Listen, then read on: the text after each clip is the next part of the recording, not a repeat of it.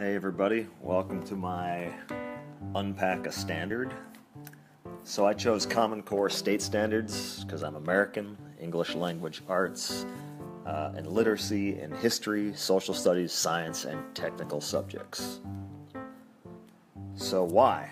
Because I'm American, I teach ELA right now, that's what I'll get certified in, but I want to be a history, social studies, geography teacher, so good chance to combine them both here.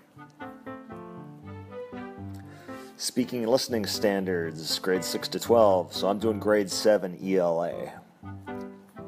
And these are my two standards categories. Standard 1, analyze the main ideas and supporting details presented in diverse media. This is going to be listening activities. Standard 2 is the presentation of knowledge gleaned from that listening project. So Standard 2 is the one we're going to concentrate on. It's include multimedia components and visual displays and presentations, clarify claims and findings, and emphasize salient points. Again, it's a presentation of knowledge and ideas. So the big ideas. How main ideas and supporting details clarify topics, texts, or issues under study, and the use of multimedia, visual media, and presentations to clarify and emphasize those findings. Breaking off some verbs, analyze and explain, include, clarify, and emphasize.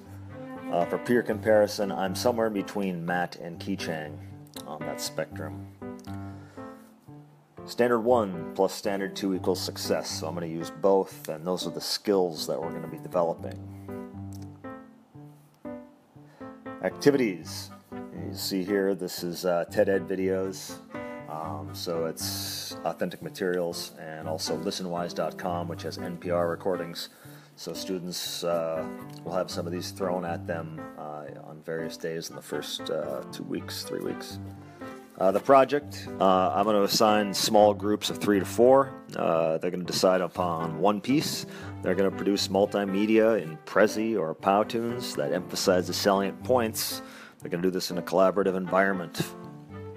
The assessment, formative, it's going to take place throughout the first 2 weeks in the form of those TED Ed quizzes and brief exit tickets, and the aforementioned group project will serve as the summative assessment for this unit, so it's going to be a group presentation.